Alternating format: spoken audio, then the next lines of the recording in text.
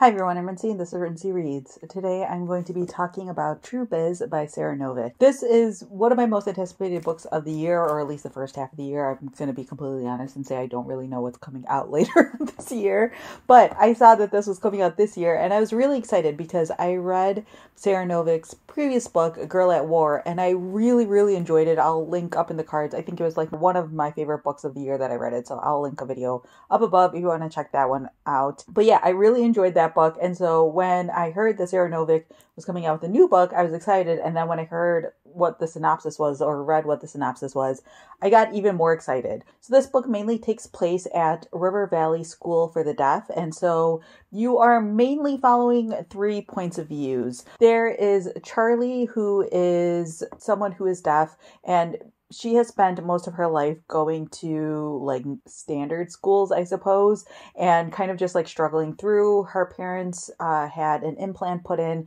to try to help her with her hearing so that way she could hear as well as speak, but she had a lot of difficulties with it, and she has had a lot of trouble in school, like getting into a lot of trouble and things like that. And so her parents have finally decided to have her attend this school for the deaf so that way there's potential there that she could have a better life. It's basically set up like a boarding school where the kids all live in dorms and things like that. Then there is Austin, who comes from a deaf family, and he's kind of like a popular kid in school and like well known within the deaf community and things like that because his family is primarily deaf. You know, they're extremely fluent in ASL and they're really involved in the community and things like that. And so Austin is kind of like the opposite of Charlie, and Austin is assigned to Charlie to be sort of like her guide as she joins the school and sort of to help her catch up with ASL and things like that. And then the third perspective is a older woman named February, who is the daughter of someone who is deaf,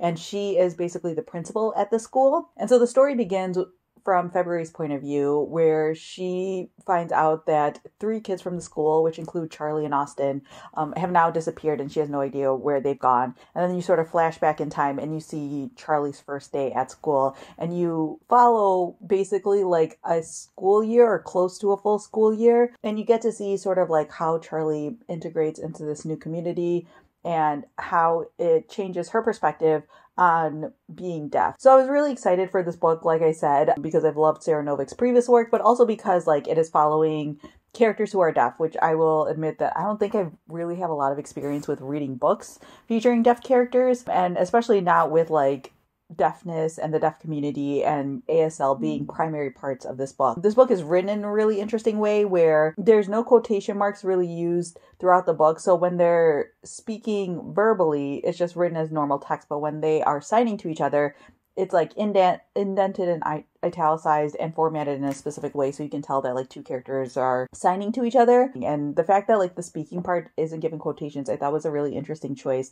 Part of me was wondering if it's because like if you are deaf or hard of hearing and you can like partially hear or understand what people are saying, or you can like partially verbalize things, those noises aren't like super clear and it's more just like the ASL is given the dominant feature in this book. There's also the fact that like throughout this book there are parts in here that like teach you ASL. So I'm going to try to find a page. So it has like pages that have like signing like directions or instructions, and it teaches you different things. So this one talks about like how nouns, verbs, and adjectives work in ASL and things like that, and it shows like the instructions for if you wanted to sign certain words, things like that. And so basically like if you were to get a language book that was teaching ASL, this is kind of like a page that you would get, and that's scattered throughout the book. There's also information in here about like deaf history and the evolution of ASL as a language and things like that. And so it's really interesting to read this book because you're following this fictional story, but there's a lot of like real history woven throughout it to teach you lots of things that are not typically taught or talked about. So I really enjoyed the book for that. I also thought that using the comparison between like Charlie and Austin as someone who has grown up completely learning ASL from birth compared to someone who is trying to learn ASL later in life as like a really interesting contrast. You know, the 2 families have a really interesting contrast.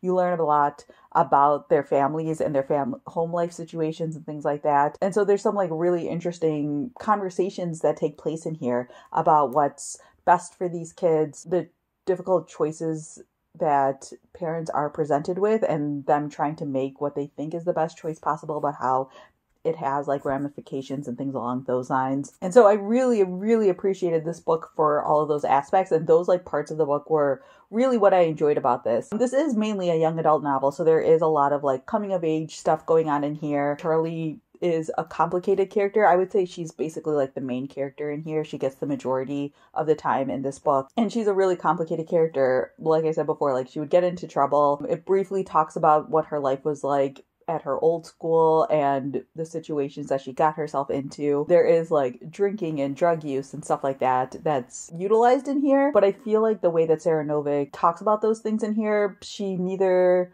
demonizes the characters for using it nor glorifies the experience of it, which I thought was a really interesting balance that most, I think, storytellers in general, whether it's books or TV or movies or anything like that, like rarely achieve. And again, I like appreciated this book for that. The one sort of like downfall for me is I think that Eleanor, the principal, her sort of points of view really detract from the story. Like they add color and they like explain a lot about the school itself, and they help provide a point of view that again is very unique as someone who can hear and verbally speak, but also is extremely fluent in ASL because her mother was deaf. It's again a very unique perspective that's provided, but like in terms of the way her storyline integrates with the rest of the book, it was a little bit detached. And I will say that those points of views or those chapters made it feel like this book was moving a lot slower. Again, it's young adult, so you would think of it as being more plot focused, but this was definitely a more character focused young adult book. So it moves a little bit slower. So just like prepare yourself for that. This is a book that like I was never itching to go back to it necessarily until basically the end of the book where, you know, events start happening and the action starts wrapping up a little bit. And then I was really excited to keep going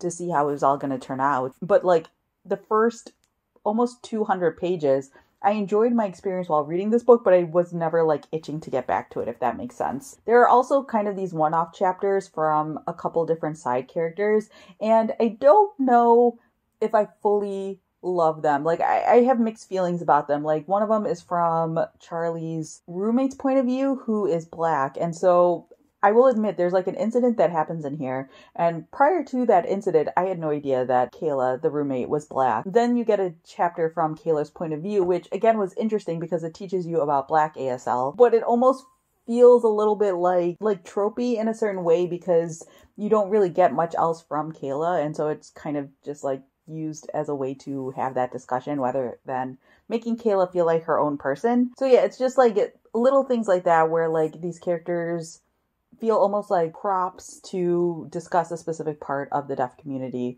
which I don't know. I don't think that's the intention, and I like to give people the benefit of the doubt, but that's the way that specific part felt to me. It gets to a bit of a slower start, and there were like choices and elements in here that like I didn't necessarily love how they were handled, especially some of the events that happened later on in the book, which again I'm not going to get into too much detail about, but if you read the book, you know, kind of like the way things wrap up feels a little bit unsatisfactory, which maybe that was done on purpose. And it's like a thing I've been pondering since I finished the book, like whether or not Sara Novic left the ending kind of a little bit ambiguous, because that's kind of like how life is, but it does feel a little bit unsatisfactory. So I don't know, mixed feelings on that end, but overall I really enjoyed my experience reading this book and I would highly recommend it. I think that if you're someone who enjoys like a good coming of age story, if you enjoy more character focused young adult books, you would definitely be interested in something like this. And also if you are interested in reading about the deaf community or reading books with deaf characters or anything along those lines, I feel like this is just a really unique perspective that you don't get a lot in books, and I definitely enjoyed my time reading this book. So like overall I would rate this like a 3.75.